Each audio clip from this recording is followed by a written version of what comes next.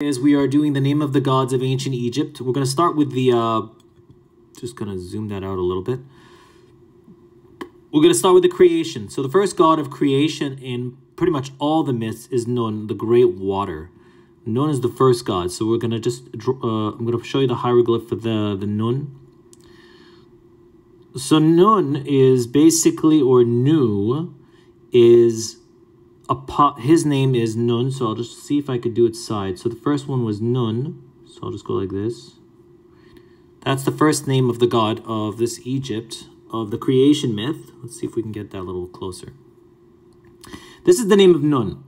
He is the first. He is the ocean, the great water, the chaos that came out of nothing. Just there's nobody yet, there's no gods, there's no demons, there's nothing. It's just chaos. And Nun was written as 3 pots of water, or 3 oil jars, which are known as Nu. And by putting 3 of them, you're basically saying that there are many aspects of Nu. So that's the 3 first. And then the water waves.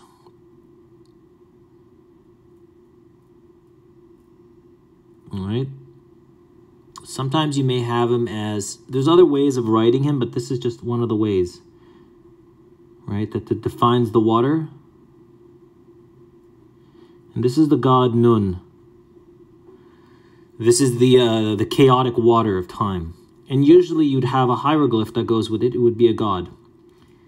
So the god with the beard, with the head, and then you'd have the back, and then it'd come down. This would be like pretty much the nemes, the back of the head like that. And then the neck that come down, and then you'd have basically the neck, and then eventually you'd have, well, let's just do the bottom part of the leg here, which I'm pretty good at. And then down like this with the foot, and then back up again. And this is the determinative for the god.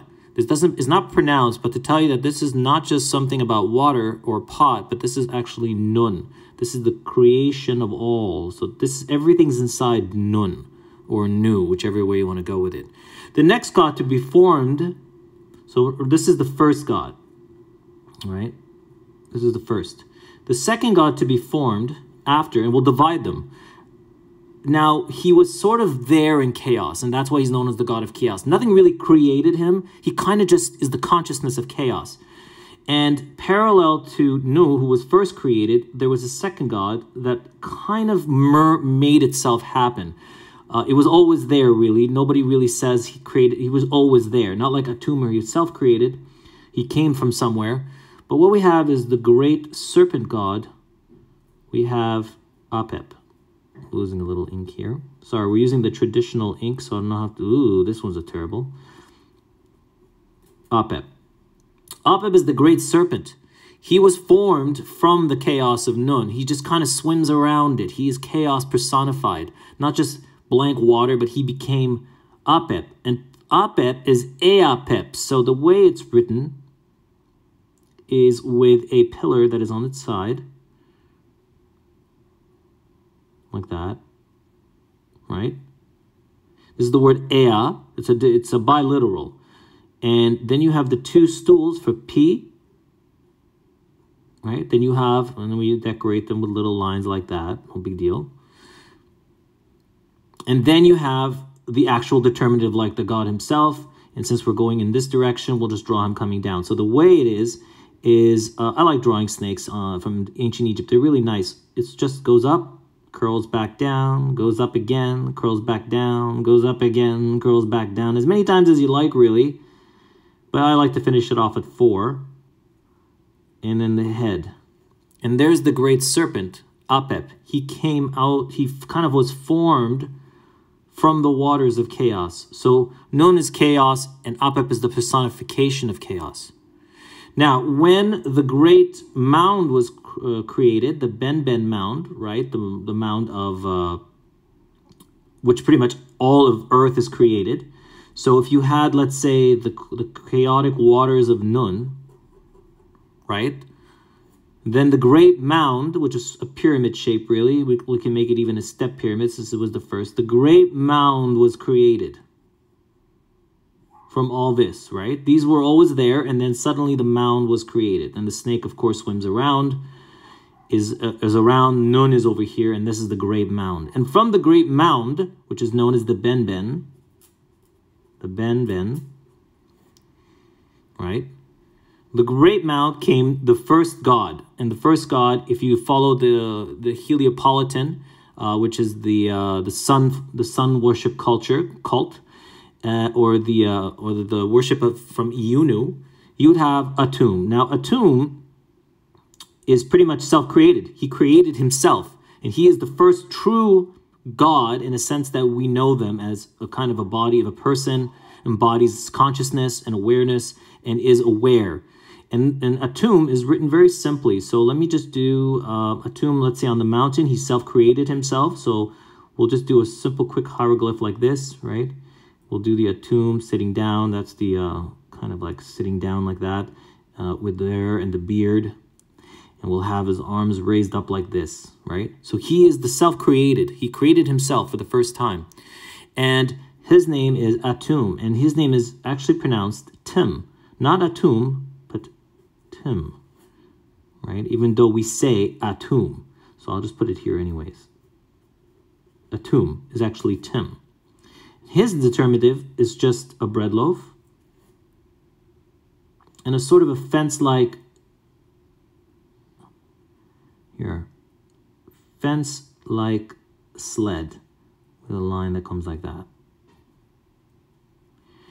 That is this is the word, and then of course you'd have the determinative for God, which we'll do pretty quickly like this, right? With the back, and then the beard, right?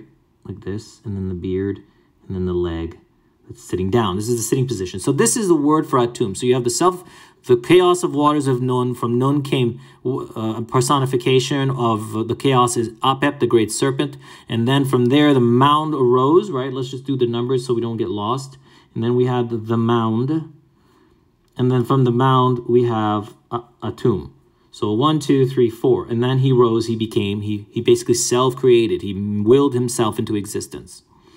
Now, there are many versions of who other gods appear. There was Ra, because Apep swallowed Atum to get the consciousness back. But then he escaped as Ra, as the Khepri, as the scarab beetle. So that is also a self-created being in itself. It created itself when he swallowed it. But we're not going to go that far.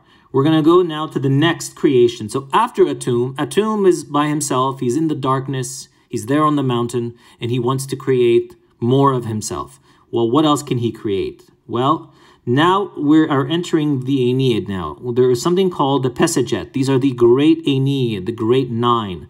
So the great nine, or the nine gods, the great nine, they are known as the Aeneid in English. Whoops, Aeneid. And they are known in Egyptian as, whoops, let's just do this, Pesajet. They are the Pesajet, right? And the Great Nine. And they are in the Hall of Judgment of Osiris when you are basically judged by Osiris. And I'll just write this out quickly. The Pesajet, or the Great Nine, right? We'll try to get it all on a vertical like that. Like that. So, well, let's zoom it out a little. Like that. And we'll go over here like this. Okay, so now you have the Great Nine. I'll just do a quick Pesajet. So the Pesajet is this symbol here. It's a circle with a line in the middle. And then you have the T, right? This is the Pesed. This is the Pesajet. So this is a full word, says Pesajet. And then you have basically the symbol for the gods, which is a flagpole, which was set at the temples. And there's 3 of them to denote plurality. That means there's more than one. So Pesajet, this is the symbol for the 9 gods, or the great Aeneid, the Pesajet. Now, who are the 9 gods? Well, from Atum sprung, he needed to create the actual essence of our world. So from him, he created not the land yet, no. 2 beings he created from himself. Who are the 2 beings? Does anybody know the 2 beings that came from Atum? So we have chaos, and then the serpent, which is a personification of chaos, and then the mound arose, the great mountain, and then Atum self-created. No, I'm not from Egypt. Do we know who the 2, who did Atum create? And he basically spat them out. No, Mut and Geb, no. Mut is a different god. Mut is the consort of Amun. Geb is another god. Yes, that's right. Same wise, Coil. It's Shu and Tefnut. So in the pyramid texts of Unis, the oldest written texts in ancient Egypt that we have, the hieroglyphs, which are in the pyramid at Saqqara of King Unis, it actually says that Atum, and I'm sorry to say this for everybody if it's a little inappropriate, he masturbated, and when he climaxed, right? So if we do a climaxing, right? When he climaxed, he spat. So at the same time as he climaxed sexually, he spat at the same time. And by spitting, thus came forth the two gods. So masturbation, and once he climaxed, then he basically spat, both Shu and Tefnut. That's the myth. That's what's actually written down. I'm not making this up. It's written on the pyramid text of Unis. That's the oldest text of ancient Egypt. So he spat out these two after he masturbated and climaxed. Shu is the personification of air and many other things, but mostly air. Tefnut is moisture. So how do you write Shu? Well, here's the name of Shu. So now we have 2, 3, 4. We have Shu came first, Tefnut came second. They didn't come out at the same time. They actually came out one after the other. So Shu is air. How do we write Shu? Well, Shu is written quite simply, really. Shu is written as the sedge plant of Egypt, like that. And then you have the chick, which is the U sound, the uniliteral alphabet U. Right? It's just a little chick, like a bird. All right, I'm just doing it quickly. Sorry, I wrote it the other way. It's fine. So this is Shu, and of course Shu is male and Tefnut is female. Right, so we'll do the male god, so we know. So, Shu, that's how do you write it? This is the word Shu, and that's U, so it's Shu, it just complements it. Okay, moving on. Now, Tefnut is pretty straightforward. Tefnut is moisture, and it's written this way. It's written as, I'm going to write it the same way as Shu, just to keep it simple. It's going to be Tef. So a T, it's going to be pronounced phonetically like that. Tef. Now, depending on the version you want, but the way that it's well known for it being written is Tef, and then it has a Nu, the pot, and then Nut. So Tef, Nut. That's how it's written. So T, F, and then the Nu, which we have in Nun up here. Just one of them, Nu, and then T. So 2 T's, so Tefnut. So, of course, any word that ends with T is feminine, so Tefnut was feminine. And that's Tefnut, and then we add the goddess. So now we don't do a male hieroglyph, we do a female hieroglyph for the goddess. And usually it's just a female, and then you have a little breasted area, and then an arm like that. Sorry, let me see if I can do that better, but basically it's just a woman, and she has her long hair in the back, and you can see the cleavage, and then just sitting down. So that's just the only difference. Maybe I can draw them here. Let me show you the men and female version of hieroglyphs, so you don't get confused. So the male, you draw the head. It's quite simple, really. And then you go to the back of the hair, and you come down like that, and then you draw over like this. Okay, the male god, of course, is, and with the beard, I try to keep it simple, like a simple hieroglyph, and then the leg, and that's it. That's the male. Usually you have more on the back of the hair like that, so it looks like, you know, they have their wig on. The female version is just simply the same. It comes down in the back of the head like this, comes over like that, right? The wig. No beard, just comes down like that, and then, sorry, the ink is making it difficult, right? Like this, and then you draw the leg. Now the only difference is, you bring the leg over, but as it comes up, there's a breast. And that's it. like that, and you just kind of add to it. And that's really it. This is just one way of drawing it. I can draw it better, but I'm using this reed pen. So you see that's the only difference between the god and goddess, god and goddess. That's it. All right, moving on.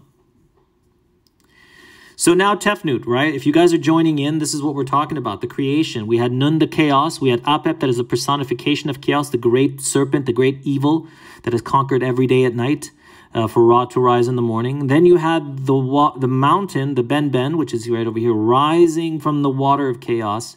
And Atum, who self-created himself, the god who created himself out of consciousness. Atum right there. And then Atum masturbated, climaxed, and then spat out Shu and Tefnut, and this is air and moisture. And from them, 2 more gods came forth.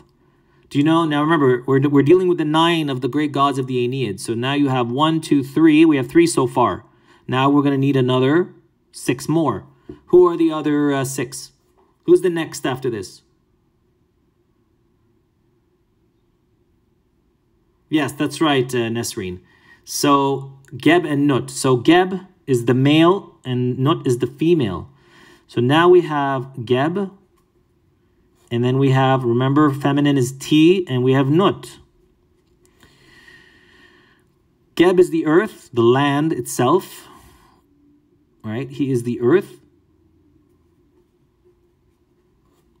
And Nut is the sky.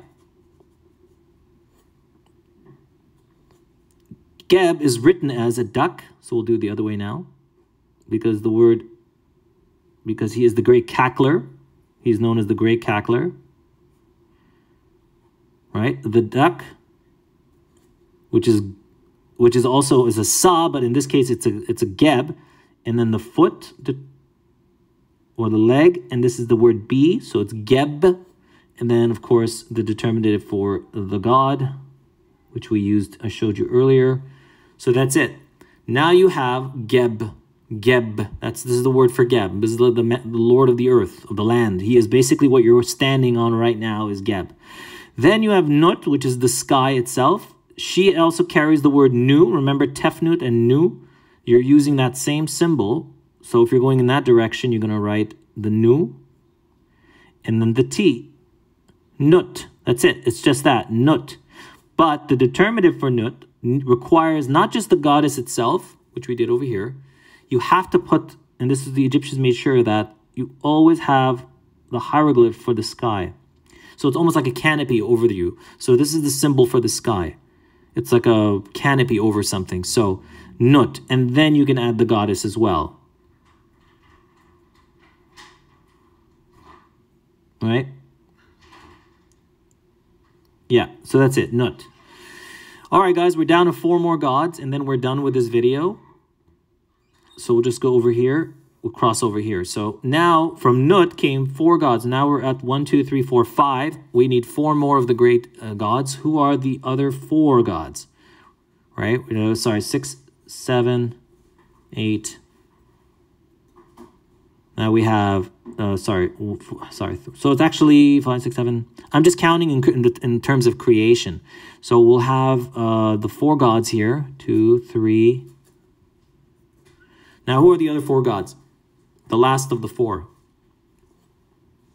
Which basically both Shu and Nut created. I mean, Geb and Nut created the 4 of them, and that's the last 4. Does anybody know?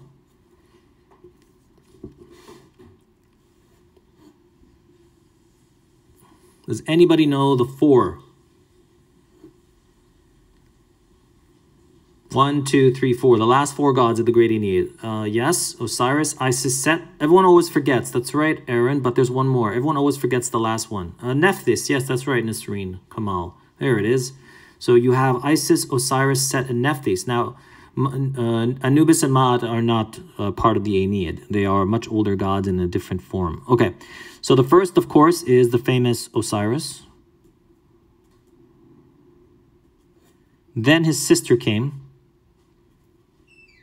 Isis. And then Nephthys. I think I'm losing my... No, we're okay.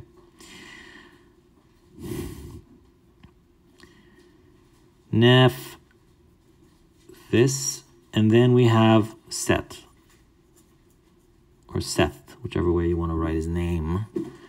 Just gonna sharpen this. So these are the 4 gods that you have. And I'll show you this, guys, and then we'll be done.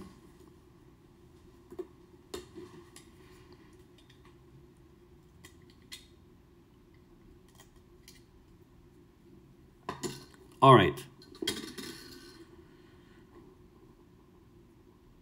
Okay, no, Isis is just a goddess. It's not a god. We're not thinking Judeo-Christian or Islamic here. This is completely different. This is multicultural. This is multiple gods, thousands of gods, like the Hindus. Think of Hindus and you'll understand ancient Egypt. Don't think like Christian, Muslim, or Jew. It doesn't work. Buddhist or Taoism. It's not the same thing. Completely separate.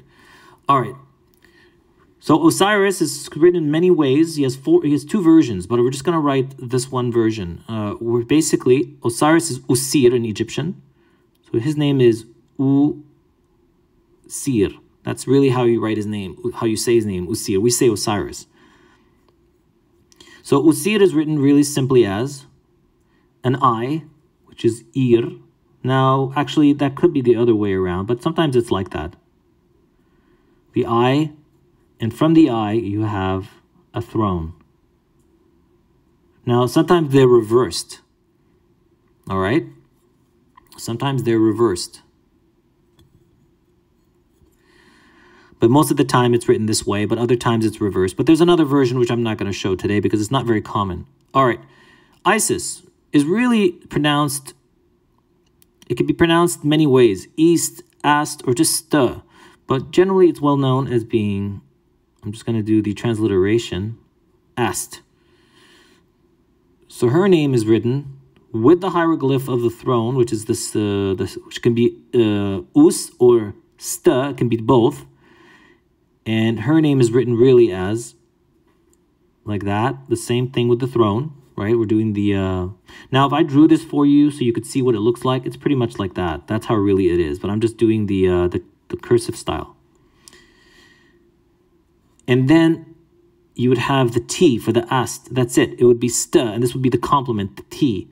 And then they would add the egg for the feminine as a creator. She's basically a female creator. She gives birth, much like Geb, but she gives birth as a female, but being basically not a mammal in a sense, but an egg, creating the egg or coming out of the egg. So this is Isis's name.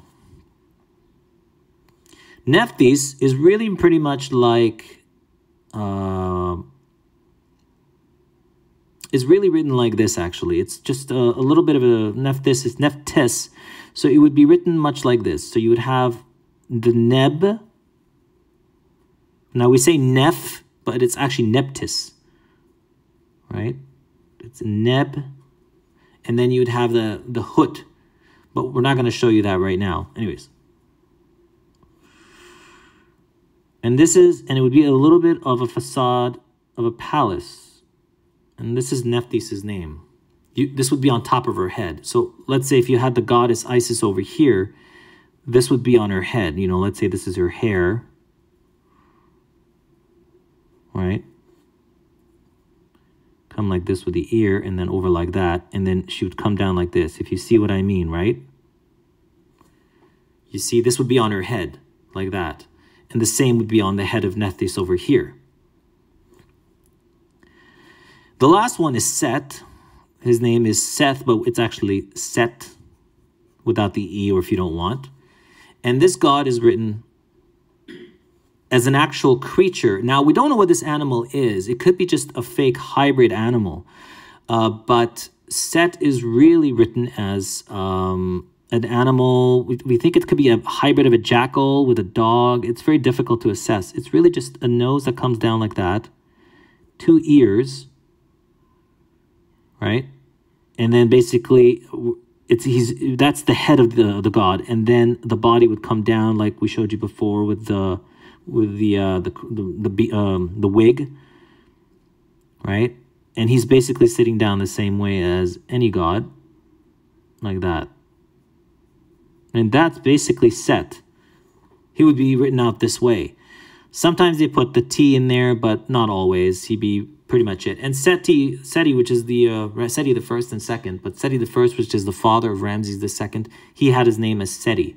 So he had Set in his name. So there it is, guys. So we're pretty much done here. Let's go back to telling you what we were doing today.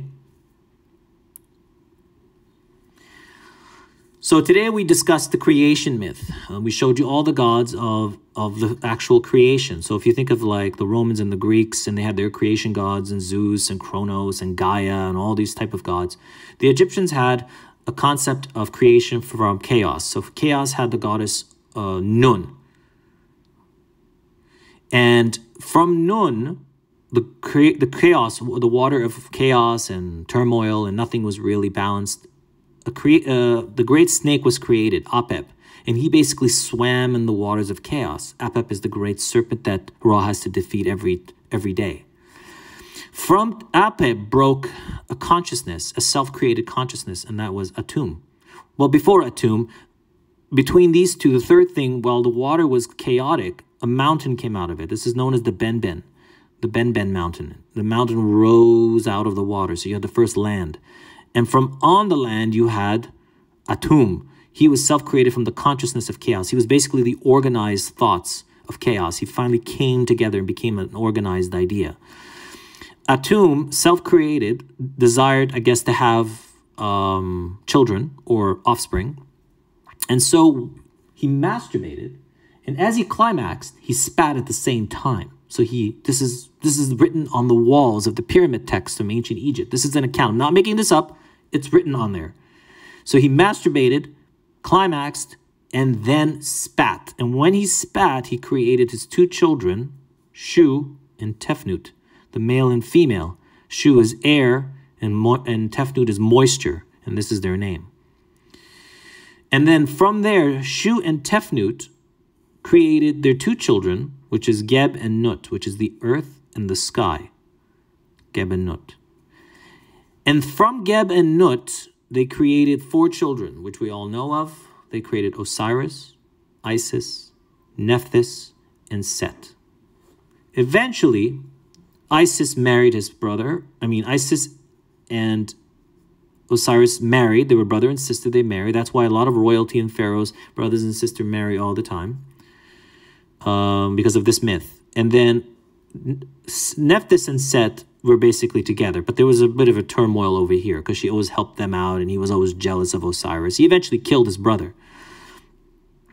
The last thing that really isn't part of the now, Atum, Shu, Tefnut, Geb, Nut, Osiris, Isis, Nephthys, and Set are considered the nine. The Pesajet, they are the nine, the great nine that are judge anyone in the hall. And they are known, and this is their symbol for where they dwell, the Pesajet. And that's it. And that's pretty much it, guys. The only last thing I'd say is out of the he's not part of the two, but from Osiris and Isis, a child was born. Does anybody know who this child is? He's not part of the nine, but he's pretty much the last of, you could say, the pantheon, really. Does anybody know which child is of who gave birth by Isis and Osiris? Yes, Ren. Good job. Yep, Horus. Horus is the last, but he is not part of the nine officially. Sometimes in some periods of history, he is considered part of the history. But I'm gonna do Horus. Sorry if you hear that banging. It's my cat who's going in the cupboards. Thanks, kitty cat. All right. So Horus. So let's zoom in. I'm going to show you a nice hieroglyphic drawing of Horus.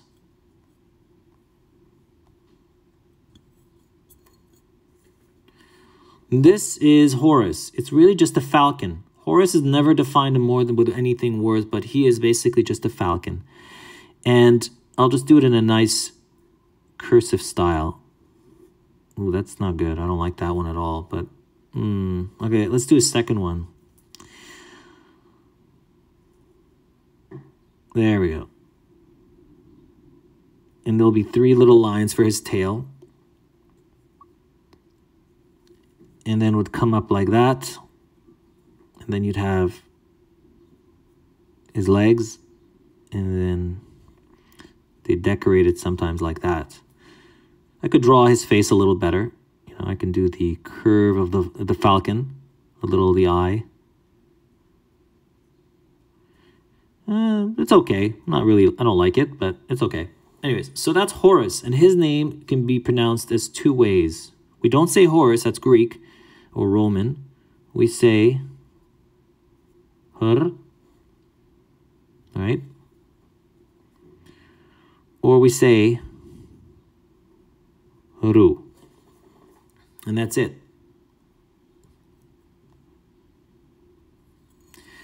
All right, guys, so that's pretty much it. This is the creation myth that I wanted to share with everybody. And that's pretty much it. Sorry if I'm not reading your comments. I'm trying to teach you something, so I can't really take the time to read everything. But now I can do it. I'm going to give you 5-minute Q&A. If you have any questions, I'm happy to answer. I'm here to educate, guys. I'm here to entertain you, but I'm also here to educate you. So in case you're interested in the mythology or the history or the culture or the writing. Thank you very much, Visionary. Any questions before we complete this session? Any questions? Are these hieroglyphs considered hieratic? No. These are cursive hieroglyphs. So I'll give you an example of... Oh, see, like this has got... I got to mix this up. Got a little pasty. That's why I wasn't getting any ink out of it.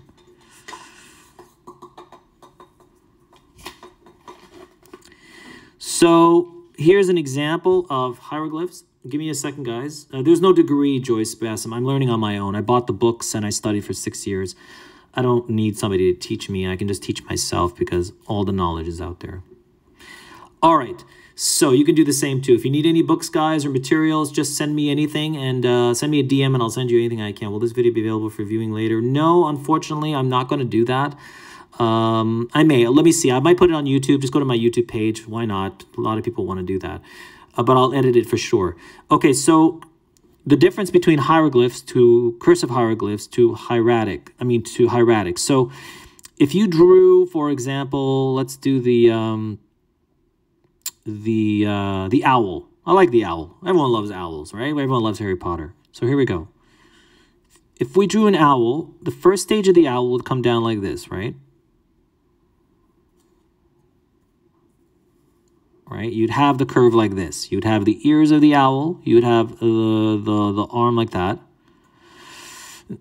And then you'd come down like this. You come over like that. And then you have a second leg. From here, you'd have the lower feather of the owl. And then you'd have the legs like that. Right? And there's your owl. And you can decorate the eyes any way you like. And there's the eyes. So that's the first stage. This is hieroglyphic.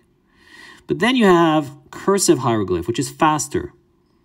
So you'd have the same principle, the ears, and then you'd come down like this, and then you'd go... I'm losing ink, sorry. You go over like that, and then you come down like this. Maybe a little more down like that. And then you do the eyes. And that's cursive hieroglyphs. Not hieratic, cursive hieroglyphs. Now, hieratic has many versions of this. Now, hieratic grew with hieroglyphics. So, this is the first version. This is the second version. And the third version of the hieratic is really, and this is the most common, is like almost like a number 3. That's the letter M. This is your hieratic version of a faster writing. There's other versions of this too, but this is the most common version of the owl. And finally, you have the Demotic. Demotic is the same thing. For some reason, Demotic kept it the same, but it would have it like very, very fast like that or very crookedly like that. So that's Demotic. But this is hieratic. So that's how it is. And then you have Greek, of course, when you enter the, not the Greek, but the Coptic. Eventually, when you had the Coptic, they just did an M, really. So they kind of reversed it. They took this M and flipped it over, and now you have it this way. So you have your first, second, third, and then you have your fourth. And that's it. These are hieroglyphics, cursive hieroglyphics, hieratic, and then Demotic.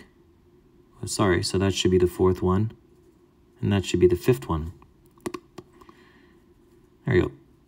Okay, so these are the stages of the word M. All right, any questions? Any more questions? Where'd you get your degree? Did you live video? What about claims that the pyramids are actually thousands of years older? No, we're not going to get into that, Cypries. That's just another topic. You can read materials on that. Any child? No. Nephthys and Seth Asra had no children. Respect, no problem. Hello, how are you? I'm good. Thank you, Pegasus. Are you going to have this saved? Yes, I'm going to put it on YouTube. Something wrong. Any teaching on the light 9 gods? Well, I already just did the teaching on the 9 gods. Wonderful, thanks, no problem. What do you think about the Kyrgyzstan? Okay, no, that's unrelated. No, sir, you told us good way. I think everybody understood. Great. Any questions? What would be great? Thanks. What about Ra? Well, Ra is a whole different topic. Let's see. If you want Ra, Ra is written in 2 forms. He's written either in just as a circle, right? That's Ra. We say Re. Even the Coptics say Re. They don't say Ra, they say Re. We say Ra as Westerners. And then you can have his name written out phonetically. R-E, that's all you need to worry about is the R and the Ayin. Well, if you know your alphabet, there's your R, and there's your arm, right? There's the Re. So you have the R. If you have the R and you have the ayin, so Re, and then you finish it off. Now, you could do 2 things. You can add the circle in here to denote that this is Ra, because it could mean anything, right? Or you can just, like we did before, we just put a determinative of a god, right? Determinative of a god. And then you'd have Re, and there's Ra. What about Ra? He said, fights chaos every day, but he didn't write his name. Who? Ra? Oh, yeah, that's right. Here's the name Ra. That's really cool to see the difference. Of course, you're welcome, Genran. Where does Thoth Jehuti come in the 9? So Jehuti is also considered a self-created. He had his own, much of the children of Ra. He is basically the consciousness of Ra, and he basically came out of there. He is not a child of anyone in particular. He also sort of a self-created, but not really self-created, but he was created from Ra. That's the myth. So Jehuti came from Ra, and that's how, like, Sekhmet comes from Ra. But don't forget, the religions change, the mythology shifts and changes through the centuries, right? Osiris wasn't prominent until the 6th century. 6th dynasty, excuse me, 6th to 7th to 8th dynasty. Before that, he wasn't very well known, Osiris. You know, before that, you had Anubis, you had Sokar, you had Hathor, you had Atum. Like, these gods weren't prominent until much later. Okay, hi there, I need help. Who is some information about Macedonia? Okay, I don't do Macedonian history. Probably best to go look online. Good night, sir. Goodbye. Thanks for the illustration. No problem. Thank you for sharing. No problem. What's the symbol for Jehuti? Well, Jehuti is just an ibis. And that's... So, everybody, here's Thoth, or Jehuti. So, if we're doing the... Wow, I don't know why we're always losing ink. Okay. So Thoth is, we say Jehuti. Jehuti means beaky. That means it refers to the beak of Thoth. So here's basically an ibis, right? There's the beak. You can see the nose of ibis. And then it comes over like that, and then the body curls over like this, you see? And then that comes over like that. I can do it better, but I'm just trying to give it to you faster. Right? And then a little two-tail there. So there's the ibis. And the ibis as a hieroglyph can be written 2 ways. This is the most common, you'll see it.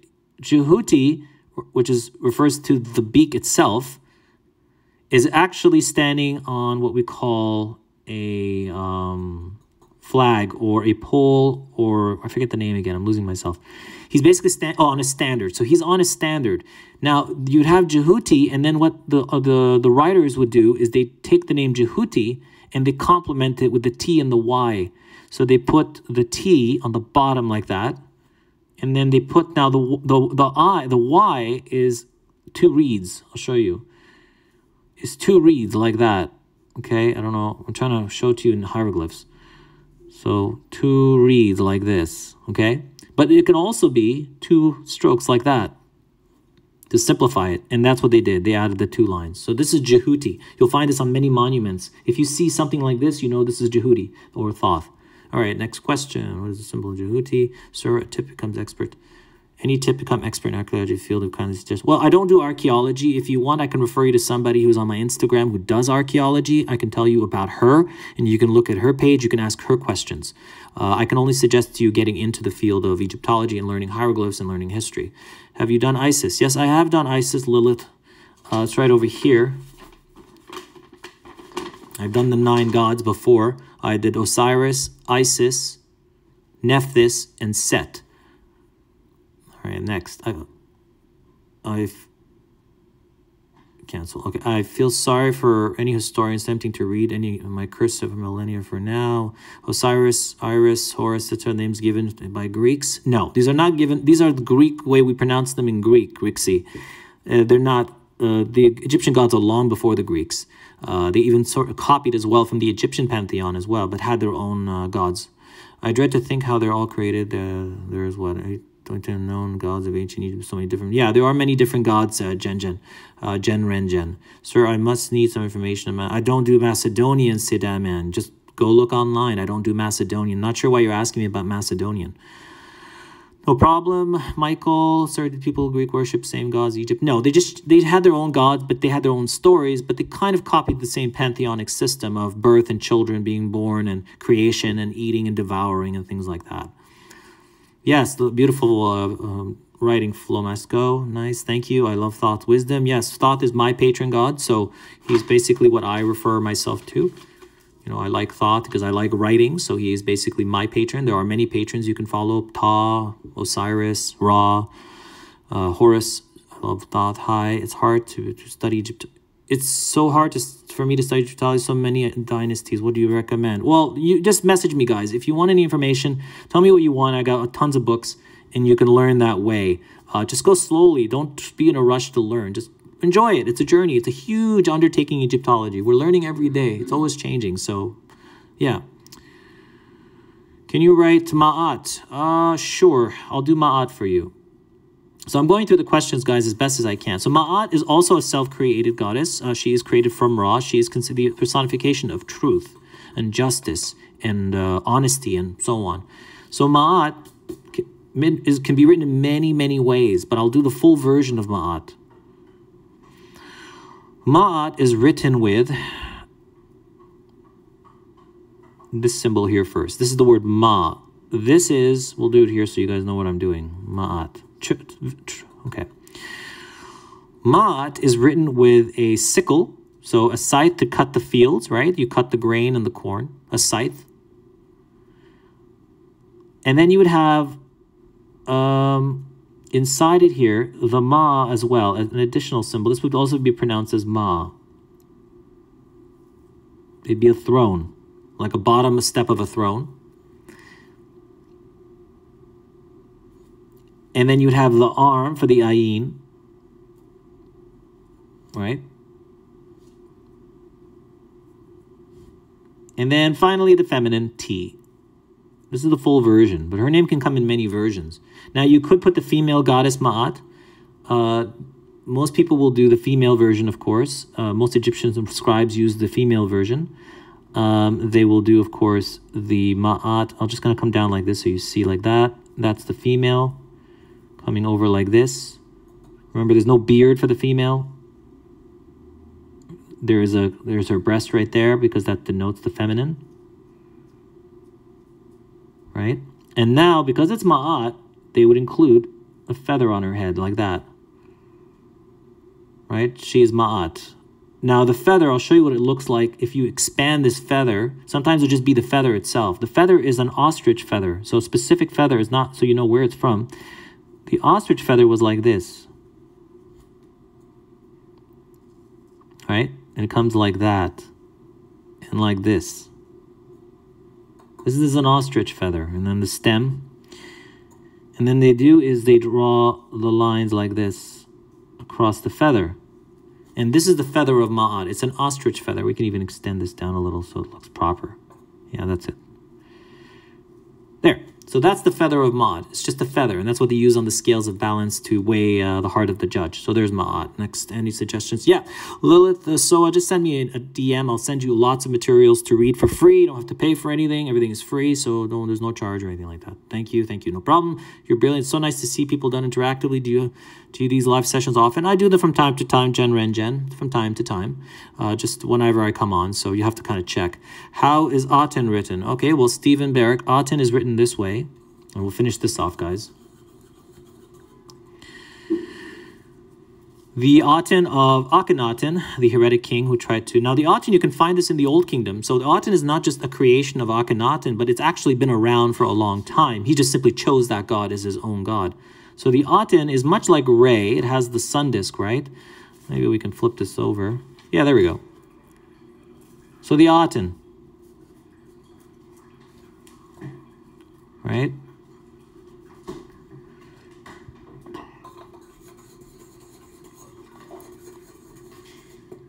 All right, the Aten is written as it's pronounced. We don't say Aten in Egyptian. It's pronounced as, right, as Eton, right, Eton. And this is the way you write the Aten. The Great Aten is written as a reed first for the E sound, right? We're phonetically writing it out, E-T-N. Right, we're doing hieroglyphs now, not hieratic or cursive. Right, this is a reed from the water, so a reed, a water reed. And then you have the T, right, which is the bread loaf. And then you have the water wave for the letter N. And then finally you have to donate Eton. It's a sun disk, so you do the sun. And there it is. That's the Aten. Eton. Okay, muchas gracias, no problem, my pleasure. Do you think Bob Breer's series on hieroglyphs is a good starting point? Oh, absolutely. Also, what's the difference between Middle Egyptian and forms of languages? So, A. Alzaro was a great question. So, Bob Breer has 24 lessons. You can find them on YouTube. I posted some of my story. You guys can follow the links over there. He has 24 lessons. And this is a really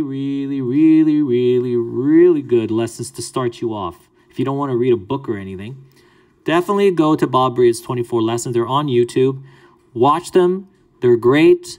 You'll learn a lot. You'll understand the steps. Now, he does make some mistakes here and there. He taught himself hieroglyphs. He learned by reading. He did, I think, get a degree for it, but he's not as proficient in it as most people that I know. But he's very good. Like, to start you off, he'll make it easy, fun. He'll explain to you the origin of the hieroglyphs and the origin of the culture. Definitely watch those 24. They're fantastic. Okay, Middle Egyptian is considered the standard. So Middle Egyptian is the highest standard. So it's like Shakespearean. It's considered the highest. Middle Egyptian is considered the highest standard of writing, meaning that the language is very well written grammatically, and it's well established when it comes to proper writing.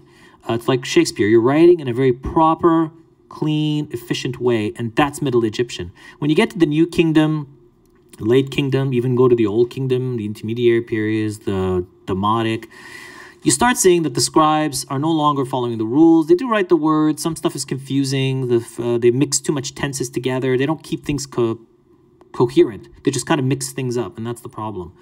But Middle Egyptian is considered the standard, and that's why Egyptologists always refer that as being the proper writing. So there it is. Just want to say thank you for your comment. Amazing. Oh, thank you very much, Crooked Pencil. I appreciate it.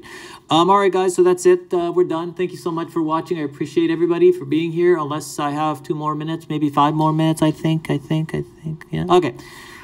Yeah, I have a couple of minutes, I guess. If you guys have any more questions, definitely DM me if you have requests to learn ancient Egyptian, or you want to learn about how to write hieroglyphs, just message me. I got books for you guys, and you can learn if you want. So let's just go over this if you're still here, because I got a couple more minutes. I can answer some questions. I think what the ink is made of. Okay, so Lilith, the ink is very simple. Egyptians used to use this. It's really just made from charcoal. You grind up charcoal. Make sure you get the ones that are used for incense, the little pellets.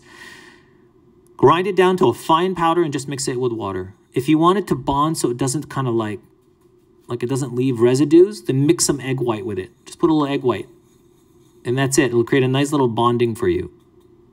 That's it. You get a nice little consistency. You can use it with a reed, or you can use it with a quill. I sometimes use it with a quill. And it's actually nice with a quill too. All right.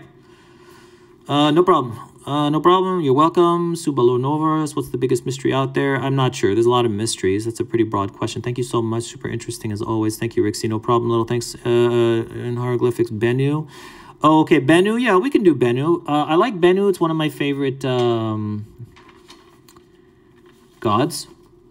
Bennu, like Atum, is self-created. He actually appeared on the Benben as well as Atum. So if you have the great... Oh, yeah, I need more water. Yeah, more water for sure. If you have the great mountain, right? Right? You have Atum, right? Right? Whatever, Atum. But you also had the Bennu, this mythical bird, right? Long legs. And basically is considered much like a phoenix in modern Greeks and Romans, but is not. The Bennu is pretty much an aspect of Ra, the sun god. So Bennu is written, pronounced pretty much the same way as you would write. Yeah. So you'd have the foot, right? Ben, that's the B sound. Then you'd have the N for the water wave, and then you'd have the nu. Now, sometimes I'll show you a combination. So you'd have the nu, right, like that. And they'll eventually, sometimes they'll add just a curl of rope with it too, like that, for another U sound to complement the nu. So Bennu, right, you're pronouncing it as B, N, and this is U. So this complements this, and this complements that. So Bennu, reading from left to right to left, top to bottom, so Bennu, and then you would have to finish it off with the Bennu. Let's see if I can do this nicely without messing it up. The Bennu would have two little kind of feathers, and then you'd have the neck and then the body, and then you would have long legs for the Bennu. Very long legs. The Bennu. If you Google Bennu, you'll see the pictures of the Bennu. The Bennu. There it is. All right, that's the Bennu. I don't think so. I'm not sure what that is. Bennu. No, Bennu's not part of the 9. There's only 9. I'll go through it again and we'll be done. Could you do Osiris quick? I'll show you Osiris, Al-Azhar. Wow, awesome. Thanks. The ink doesn't smear. Well, the ink is pretty bad. I got to put more water in it. It's a little too thick right now. It's just water dries out of charcoal, sucks up water very quickly. So if I put a little water, it'll write better. See, I lose a lot very quickly. But if I put, here, I'll show you. Put a little water, it will look good.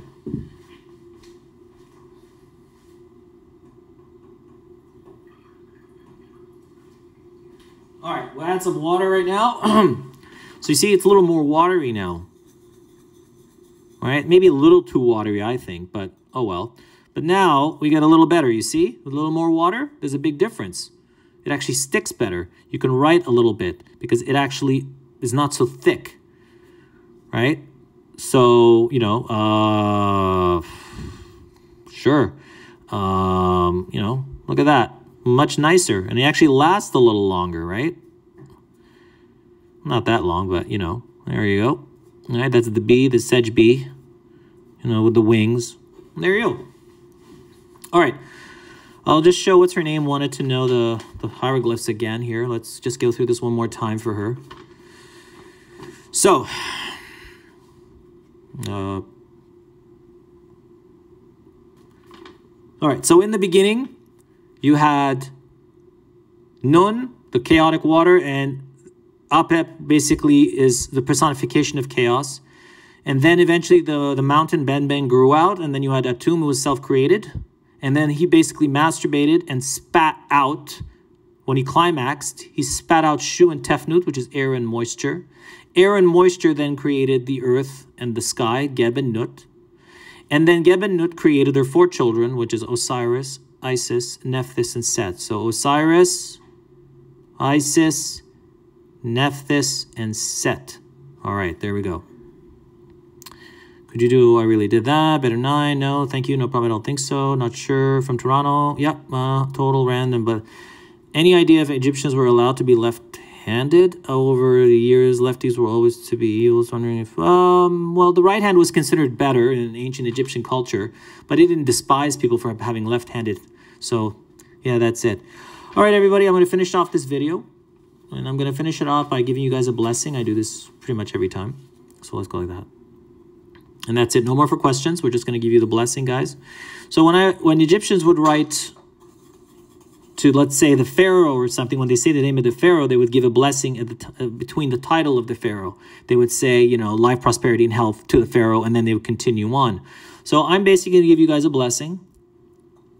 I'm going to wish you guys, you know how we say, have a good day, have a blessed day. Well, in Egyptian, they would say, and I'm going to write a vertical, may you have all, so the word neb, all, right? May you have everything, so all of it, all, neb. And then you write it from top to bottom. May you have all, and I'm going to put the word, the first thing is we're going to write right to left, so may you have all life, right, the an. And then we're going to use the word sa.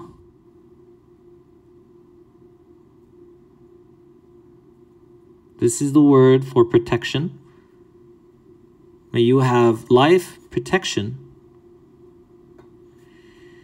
And then the backbone of Osiris, which is the Jed pillar. May you have stability in your life, you know.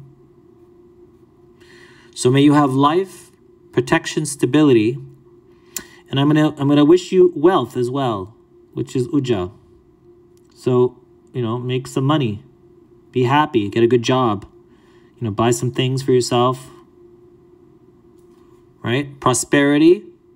So life. So I want you first to have a life, and I want you to have protection. And I hope your life, due to COVID and all that stuff, is basically stable. And then after all these three things, I hope you have some money. But finally, the thing that they always added at the bottom, but it was very important to them as much as it was health, life, stability, and health, is the word health, which is sinib, which is written as se, na, be. This is the word health. A folded cloth, a water wave, and a foot. So there it is, guys. I wish you all life, protection, stability, and basically wealth and opportunity, and finally health. Take care, all the best, and catch you next time, everyone. Thank you.